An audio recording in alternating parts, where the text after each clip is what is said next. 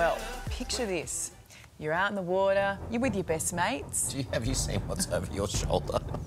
Oh, gee whiz. Kind of wish I hadn't looked. Anyway, you just... Oh, my God. Swap sides! No. No. It's coming for you. Nasty. Anyway, you're on a fishing trip. What happens? Well, you throw out a line, and sit back. This happens. Yeah, boys. Oh, that's it. Keep going, mate.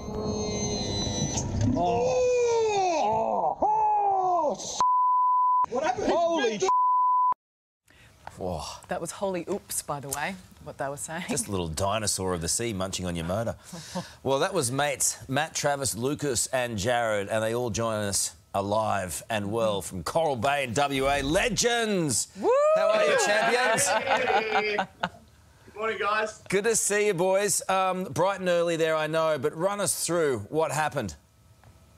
Oh, well, us boys went out to our favourite fishing spot about 50 k's offshore, and Jared, after an hour, managed to get this fish to the boat, which you can see on the screen now. Very, very tough fight.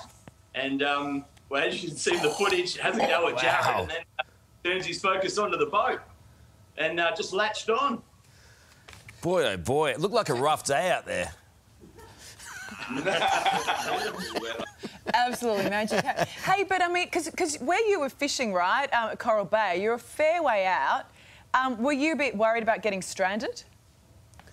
Travellers? Yeah, I think I was the only one concerned that there was a shark on our only means to get home 50k offshore. But anyway. Look, you guys have obviously seen some pretty big fish. As Ali's saying, it is a fair way out. Were there any concerns when it did start munching on the motor? I think that shock and awe turned to concern when we saw how much of that propeller was in the shark's mouth, just thinking, how are we going to get this thing off? And is the propeller still going to be there when we do? So look, just, you know, that video of you guys, I can hear a couple of screams, so I want you to fess up. Oh. Who was screaming the loudest? Who had the high-pitched scream?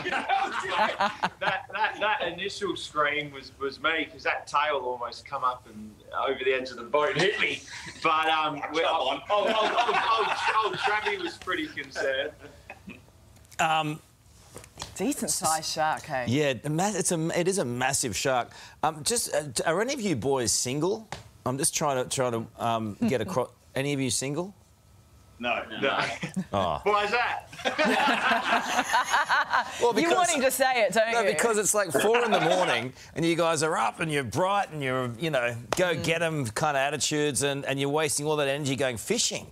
I mean, you must have very understanding partners.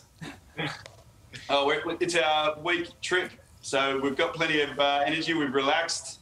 Go back to reality tomorrow. So, yeah, we're feeling good. Oh, can I tell you how understanding their partners were?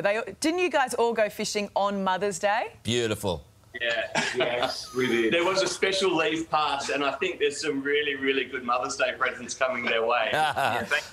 Well, at least they know you don't lie. You've got massive cover here. It's going all the way around the world, and we look forward to seeing your next big fishing adventure. The other big question I wanted to ask is, apart from are you guys single, is when can Ali and I come out for a fish with you, because we need to get to WA and we need to see something like that. And also, we've got TJ fishing. I think we've got some shots of TJ, our sports guy, fishing in Geelong this morning, and we're just wondering, there he is there.